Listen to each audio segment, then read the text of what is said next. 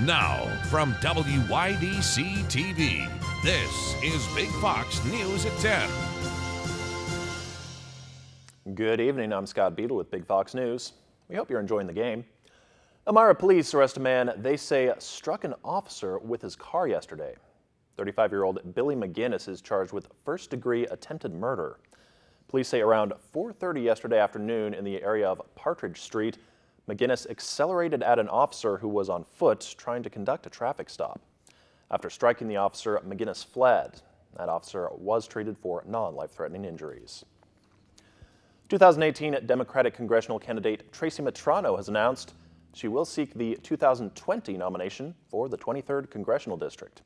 Mitrano, who ran against Republican Congressman Tom Reed, stated, quote, "The last Democrat to win this district did so on his second run, and now I understand why." Mitrano is launching her 2020 campaign with a thank you tour of events. Now to a winter storm warning and just how much snow we might see. Here's Chief Meteorologist Chris Summers.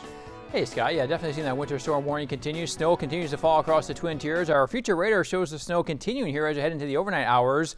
And as we get to early tomorrow morning, here's our future radar getting the snow kind of out of here pretty early tomorrow morning. But again, a few snow flurries or light snow showers still left over even by 4 o'clock in the afternoon. But the heaviest of the snow should come overnight tonight and early into your Friday. Looking right now, we may see up to 6 inches, maybe possibly as much as 12 inches in some areas. So our snow potential, again, that area in dark blue, which is from Syracuse all the way down here in the Twin Tiers and actually getting all the way down to parts of Pennsylvania, is where we could see as much as 12 inches of snow before it's all said and done. The cold weather hangs around, though. We'll be in the 40s for highs on Friday. Another system moves through Saturday, Sunday, back in the upper 30s Sunday. And looking like we'll keep some cold weather around next week, too. Another chance of some light snow by Tuesday, a high of 34. Thanks for watching. We'll get you back out to the game.